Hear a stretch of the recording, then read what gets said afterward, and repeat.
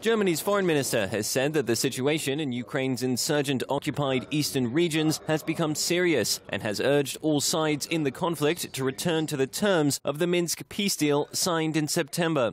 This comes following the White House expressing grave concerns over reports of a buildup of Russian troops and weapons in East Ukraine. Heavy shelling on the outskirts of the insurgent-held city of Donetsk has been seen in recent days, with many fearing a return to full-scale fighting.